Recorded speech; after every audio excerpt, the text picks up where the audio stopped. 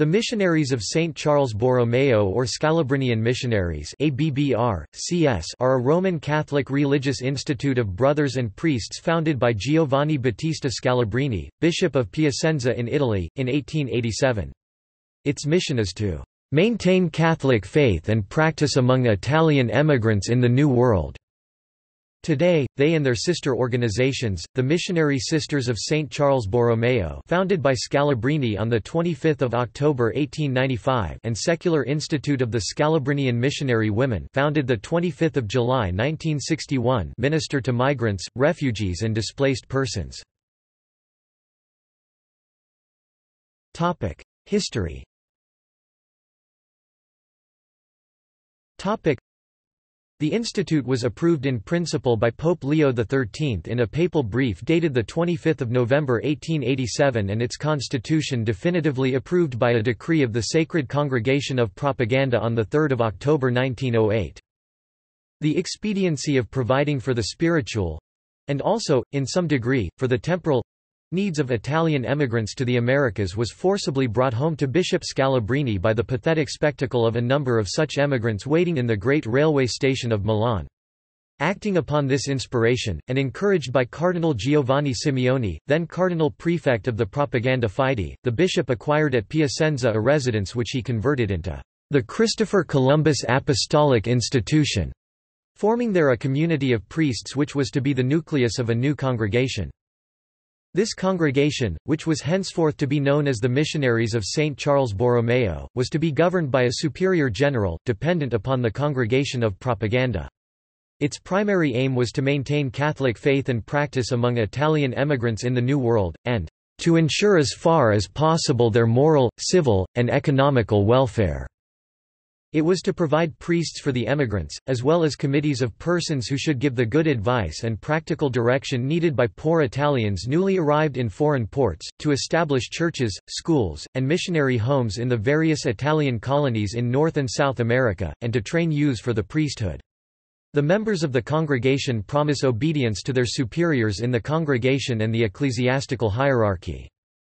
7 priests and 3 lay brothers of Scalabrini S. Institute left Italy on 12 July 1888, of whom 2 priests and 1 lay brother were bound for New York, 5 priests and 2 lay brothers for various parts of Brazil. On this occasion, Cesare Cantu, the famous Italian historian, addressed to the Bishop of Piacenza some memorable words of congratulation, asking leave to add to the bishop's blessing on the departing missionaries. The prayers of an old man who admires a courage and an abnegation so full of humility." A welcome had already been assured these first missionaries of the congregation by a commendatory letter, the 1st of June 1888, of Leo XIII addressed to the American bishops. Immediately after their arrival in New York City, the new missionaries were enabled to secure a favorable site in Center Street, where there was a colony of Italians, and in a short time a chapel was opened. Soon after this, the Church of the Resurrection was opened on Mulberry Street. Lastly, a building on Roosevelt Street, which had been a Protestant place of worship, became the property of the Scalabrini Fathers, who transformed it into the Church of St. Joachim, the first national parish for Italian immigrants in the Roman Catholic Archdiocese of New York. The Society of St. Raphael, an emigrant aid society, was organized at Ellis Island. The good work thereafter spread rapidly through the continent. Formation in the Philippines. The Scalabrini Formation Center. The formation of the first Scalabrinian seminarians was set with the challenging reality that a house must be built for such purpose. In 1984, seminarians were living in the mission house where the first 3 missionary fathers lived. With this setting, there had been found a problem in terms of space since the community had flourished in number. By the fact that the community started to grow, the shout for a new building was eminently sounded. Fr. Anthony Paganoni, being the local superior, took the challenge. As was the case, and with the Father General's knowledge about the matter, the visit of the provincial treasurer on July 1984 had posed the hope that a new building be opened where seminarians would formally concentrate on the priestly formation after the image of Christ, the High Priest. As grace from God overflows all the more, the construction of the Formation Center followed as early after the shout was heard. Hence, Scalabrini Formation Center (SFC) was blessed on November 28, 1985 by Riccardo Cardinal Vidal, the Archbishop himself.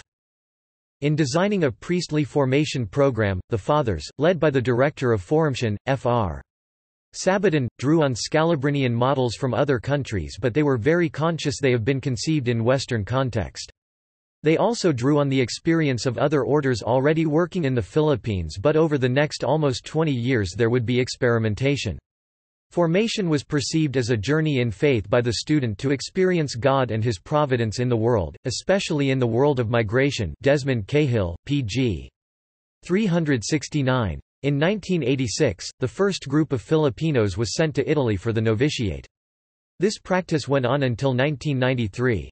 In 1989, Fr. Nazareno became the second rector until 1995 when he went back to Italy. The Eternal Father called him 5 months later.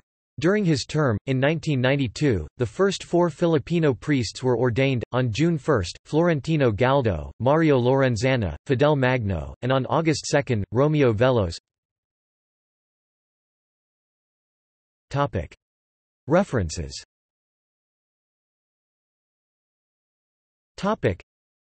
This article incorporates text from a publication now in the public domain. Herbermann, Charles, ed. 1913. Article name needed.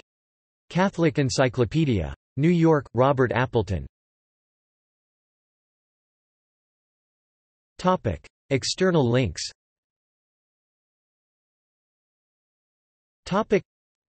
Scalabrinian Congregation official site